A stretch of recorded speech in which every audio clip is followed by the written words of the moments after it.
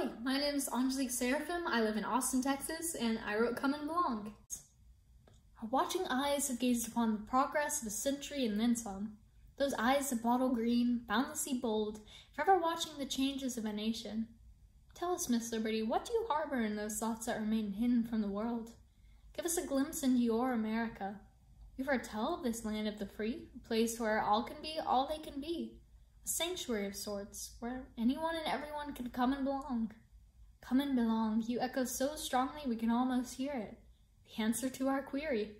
These words saturate the air, seeping into the lungs of all who walk the streets of the States, like a thick welcoming fog that envelops you, becomes a part of you. Come and belong. These words are silently heard in the people here. They radiate it in their compassion towards one another, as they become unified in celebrating what makes them different. Beautiful irony, isn't it? Such is America.